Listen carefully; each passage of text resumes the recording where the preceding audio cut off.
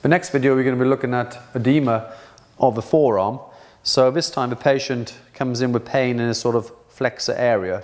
It could be a compartment syndrome. So if they, for instance, row or climb, then you get this pumping effect in this area. Also motorcyclists might get this sort of like swelling in this area in the flexors. So we're going to do an edema type of kinesiology taping. So I prepared two slightly smaller eye strips that I've cut into 5 fingers.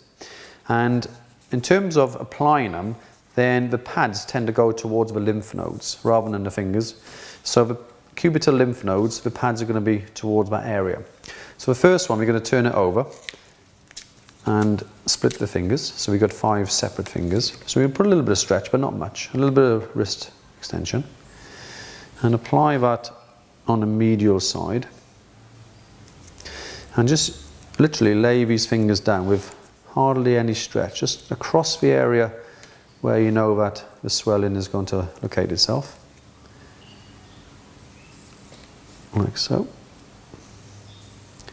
So as I said before, it's very tempting to stretch the tape, but if you can just lay it down and let the design of the tape do the work, which is causing the lifting effect, and allow the lymph to actually return back to the heart.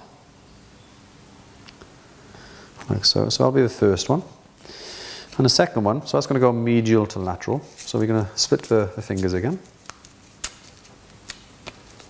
Break that first square. So remember, the first square, there's no stretch. So apply that more lateral side now.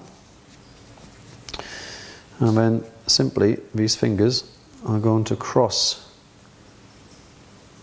the fingers of the first piece of tape.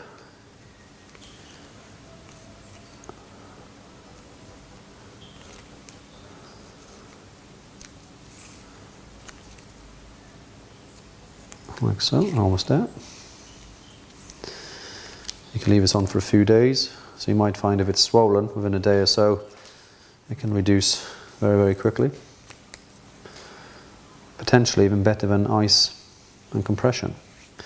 Once you've applied that, be careful, if you wanted to round off each finger you can, it just takes a bit of time.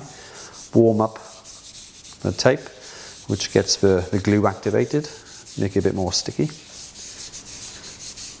And there we have kinesiology taping for the flexor pump or the compartment syndrome.